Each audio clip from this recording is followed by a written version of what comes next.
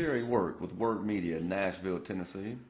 In this video, we are going to introduce you to Google's AdWords editor tool, which can save you hours of time managing your Google AdWords accounts. The first thing you have to do is download AdWords Editor to your hard drive. AdWords Editor is a client-side program, meaning it runs on your hard drive rather than in your browser. Click the Tools link on the Campaign Management menu. On the next screen, click the Download AdWords Editor button. And on the next screen after that, click the Download AdWords Editor button again. The first thing you have to do when you run the program is select your account. So go to the File menu and select Open Account. I already have a number of accounts listed that I've already set up.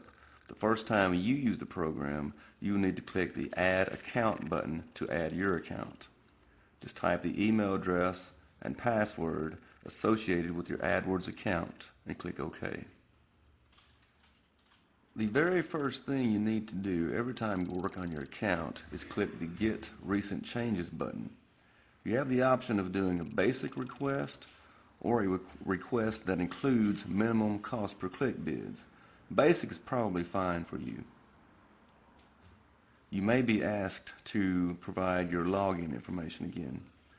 Getting recent changes will make sure that you are working on the very latest version of your account and not overwriting work that someone has already done.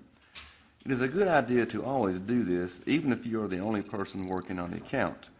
This will prevent you from accidentally undoing any work you may have done directly in the Google AdWords interface. The AdWords editor interface is much different than Google's online interface. It has a sparse, spreadsheet-like appearance, but that's really the point. Rather than walking you through things step by step, you can make changes very quickly. At the top of the middle section are a number of tabs. Keywords let you work on your keywords.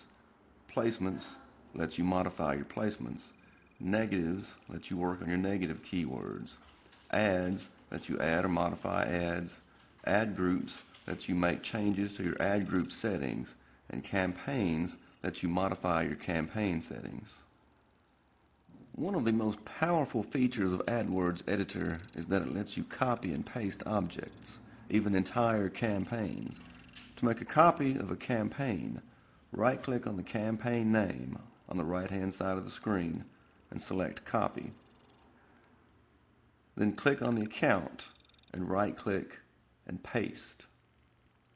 Now, it really doesn't do you any good to run the exact same campaign, but the advantage of copying a campaign is that you can then go in and make minor changes to the copied campaign without having to set everything up from scratch. One example is if you want to run almost the same campaign in two different markets. You can just make a copy of the first campaign and then change the target market for the second campaign. Then you can go in and make whatever other changes are necessary to customize the second campaign for the new market.